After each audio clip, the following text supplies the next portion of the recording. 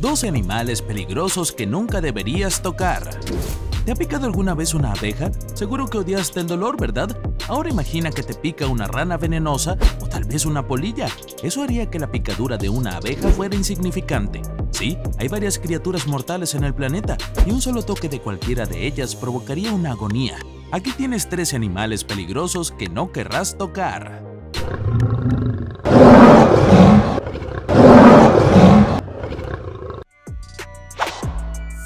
Número 12.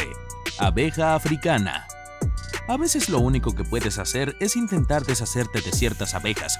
Por desgracia, algunas de estas abejas no aceptan irse, y el resultado de tus esfuerzos no será favorable. En el caso de la abeja africana, este es el problema. Estas resultaron ser muy antagónicas tras aparearse con un tipo diferente de abeja de la miel. Además, sin duda causarán problemas si las provocas. Te seguirán siempre al agua, a las cuevas o a cualquier otra zona en la que te escondas. Número 11. Pufferfish. Los peces globo son uno de los vertebrados más venenosos del planeta. Inflan su cuerpo para protegerse y al hacerlo liberan tetrodotoxina, una sustancia que les confiere un sabor desagradable y que suele ser letal. Para los humanos, la tetrodotoxina es mortal, 1200 veces más venenosa que el cianuro. Hay suficiente toxina en el pez para matar a 30 humanos adultos y no hay antídoto. Sin embargo, el pez globo se considera un manjar en Japón. Un chef tiene que someterse a una rigurosa formación que incluye un examen muy duro para estar autorizado a preparar el venenoso pez. Y sí, los japoneses comen cada año 10.000 toneladas de fugu. Número 10. Loris lentos. El loris es uno de los animales más adorables de la naturaleza, pero cuidado, es el único primate venenoso descubierto hasta ahora. Tiene una pequeña glándula en el lateral del codo que segrega veneno cuando el animal se agita. Su veneno se activa combinando un aceite segregado por la glándula branquial de su brazo superior con su saliva. Él lamerá la glándula y frotará el veneno activado en su pelaje como mecanismo de defensa. Número 9. Ornitorrincos.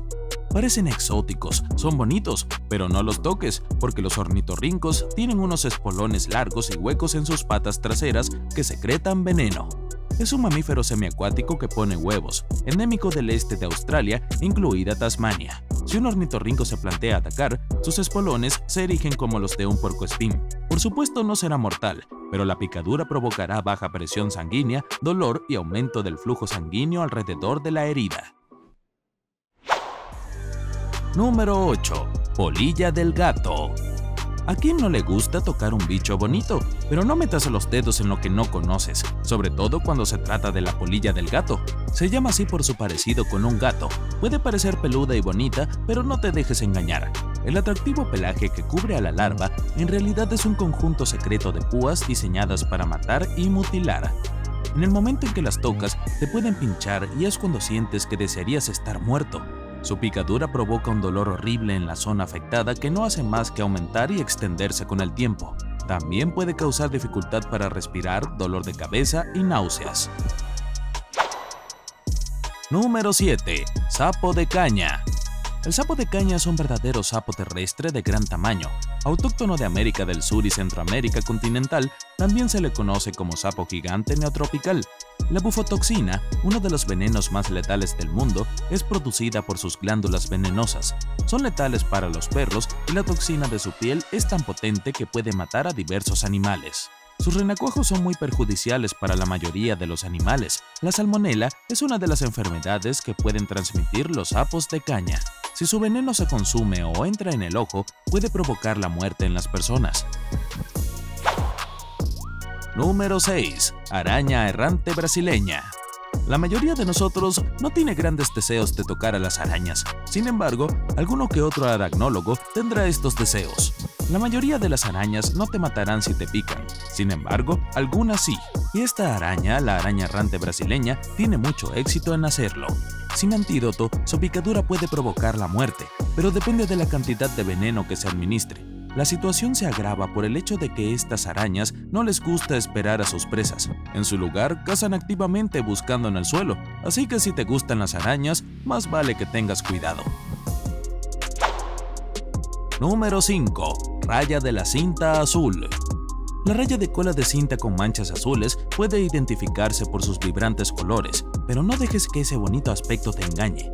Esta especie de raya venenosa tiene dos espinas en la punta de la cola, una enorme y otra de tamaño medio. Las dos espinas se utilizan para matar o mutilar a los depredadores. De hecho, esta criatura incluso tiene ojos amarillos que mejoran su visión y le permiten mirar detrás de sí misma, es decir, una visión de 360 grados. Aunque no son mortales para los humanos, las espinas venenosas son capaces de causar un dolor increíble. Número 4. Mosca española. Aunque su aspecto sea hermoso por sus brillantes colores esmeralda, la mosca española puede transmitir un veneno que te proporcionaría al menos 10 días de agonía. La mosca española es un tipo de escarabajo de las ampollas que produce una toxina llamada cantaridina para defenderse de los depredadores. La toxina es absorbida por la piel al entrar en contacto con ella y provoca terribles ampollas. Si se come el escarabajo, la toxina provoca úlceras y hemorragias en todo el tracto digestivo. Número 3. Estrella de mar corona de espinas. Esta criatura marina venenosa recibe su nombre por sus espinas venenosas que se asemejan a la corona de espinas bíblica. Es una de las mayores estrellas marinas del mundo y está cubierta de espinas venenosas. Producen una neurotoxina que pueden transmitirse al tocarlas, causando heridas que pueden ser bastante graves. Además, la neurotoxina también puede incluir varias horas de agonía, náuseas y vómitos. El enfermo experimenta un dolor intenso, una hemorragia considerable y una hinchazón en el lugar de la punción de la piel. Los síntomas suelen durar entre 30 minutos y 3 horas antes de disiparse.